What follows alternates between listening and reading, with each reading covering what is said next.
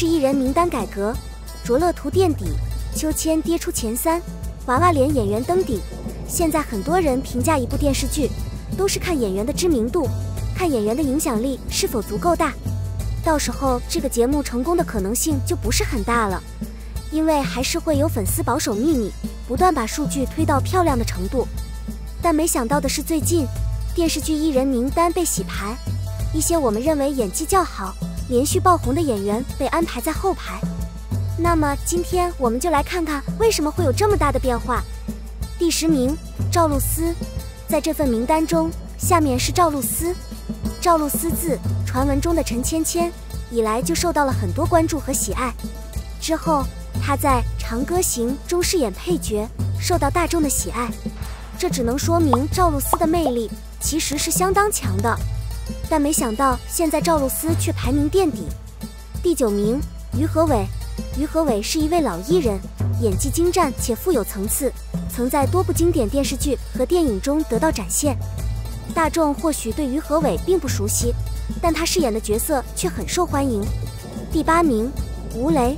WuLei出身童星，经过一系列电视剧的训练，才成为今天演技精湛的WuLei。第7名，陈伟霆。陈伟霆长得很帅，有着老港式谍战片的气质，所以他在《橘子时代》这样的剧中亮相，往往能够引起大众的青睐。如今的陈伟霆散发着不一样的荷尔蒙，让影迷感受到不一样的吸引力。第6名，迪丽热巴。迪丽热巴这几年给大家带来的作品往往都让人印象深刻。之前她和吴磊合作的《长歌行》就是一部优秀的作品。虽然迪丽热巴遇到了很多争议，但相信在未来她会抹去那些争议，成为更受大众喜爱的女演员。第5名，王一北。事实上，榜单上最令人惊讶的还是王一北和张健的排名。王一博目前排名第5位，此前他在《有匪》和《陈情令》中的出演为他吸引了不少粉丝，让很多人都非常喜欢他。第4名，陈小千。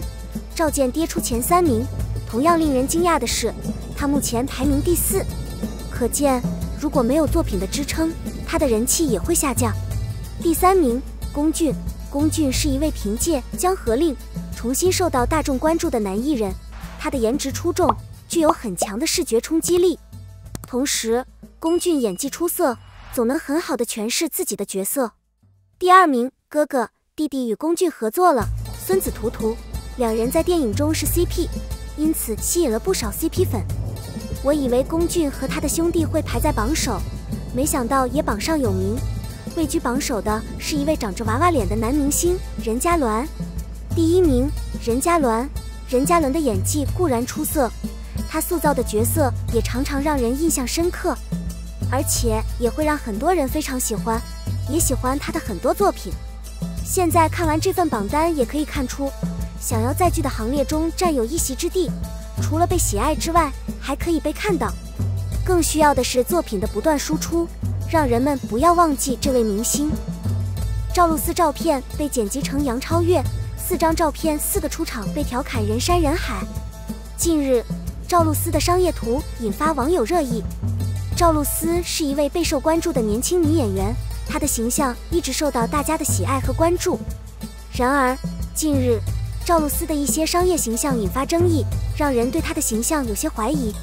在工作室发布的一些照片中，赵露思的五官和轮廓都发生了明显的变化。有网友指出，这些照片修图过度，让赵露思的脸看起来更圆，鼻子也微微歪上翘。另外，在一些全身照中，她的身高也显得有些夸张，给人一种不真实的感觉。对于这些过度修饰的照片，网友们发表了自己的看法。有人说True Low 2的真实照片比工作室发布的修图更漂亮。还有人指出，赵露思似乎有一个偏爱左脸的习惯，拍照时她经常会选择左脸的凹角，这也会造成一些审美疲劳。说到这个现象，我们不禁思考，为什么会出现这样的照片编辑现象呢？或许是因为娱乐圈的竞争太激烈了，为了追求更完美的图像，艺术家和工作室可能会过度编辑照片，以适应观众的审美意识。但这种过度的点缀会失去艺术家的真实形象，造成观众失去信任的感觉。对于观众来说，我们应该更多地关注艺术家真实的一面，而不是过多关注经过剪辑的照片。同时，我们也想呼吁艺术家和工作室宣传形象时要更加注重真实性，避免过度修饰和美化，以保持受众对形象的信任。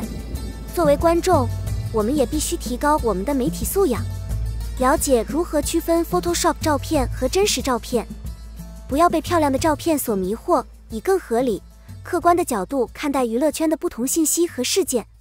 简要的，娱乐圈中修图的现象固然存在，但作为观众，我们必须保持理性客观的态度，不要一味追求完美的外表，而应该更加关注才华、艺术家的真实潜力和内涵。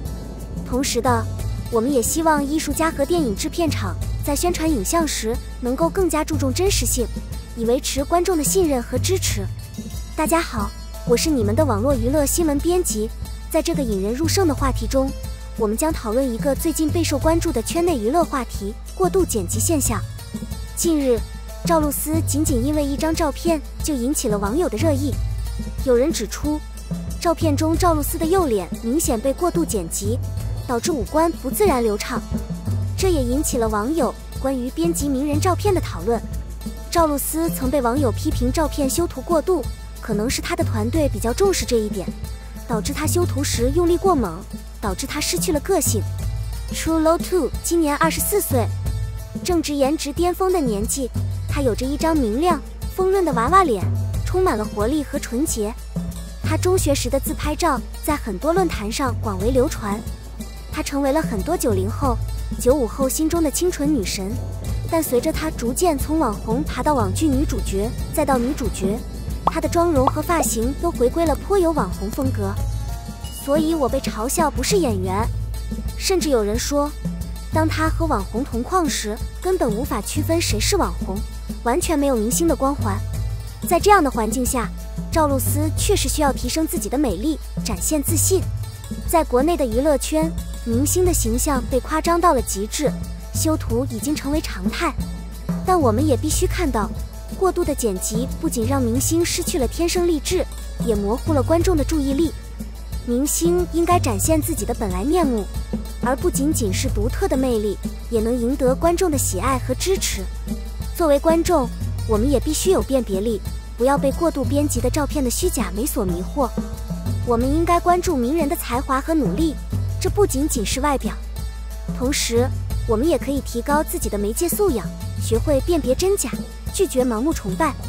总之，在国内娱乐圈，明星的美貌往往会受到照片修饰的影响，但我们应该更客观地看待他们。明星也应该以自己的美丽为目标，展现真实的自我。与此同时，作为观众，我们还需要能够认识和追求真正的美，而不是虚假的美。